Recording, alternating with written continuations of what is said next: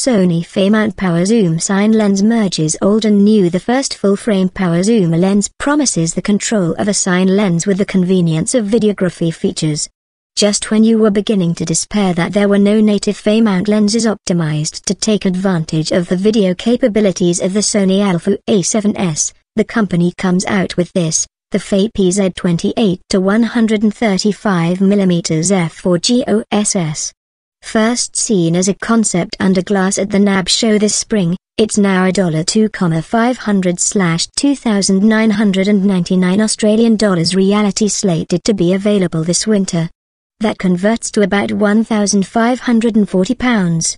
The lens takes the power of a Cine lens, 3 separate rings controlling focus, zoom, and iris, with modern video niceties like power zoom and optical image stabilization. It's designed to be quiet and to minimize the changing angle of view that becomes most obvious during rack focusing, breathing, along with other types of shifts in composition caused by focusing and zooming.